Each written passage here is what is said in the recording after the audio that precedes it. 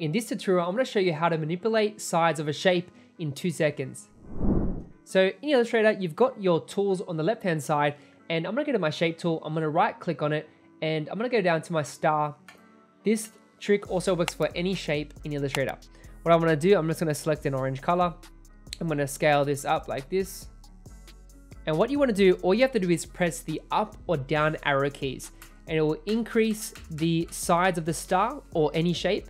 And if you press the down arrow key on your keyboard, it's going to decrease the amount of sides. So I can press plus, and as I'm clicking and holding, I'm doing it, and then all I got to do is let go of the mouse, and it's going to create that shape. I'm going to do it again.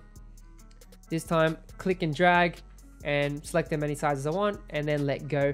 And there you'll have 2 shapes with multiple sides, and it's that simple. Thanks so much for watching this tutorial. Really appreciate it. Hope you have an awesome day. Remember to hit subscribe and the like button, because it lets me know you like these videos. Thanks so much. I'll chat to you next time.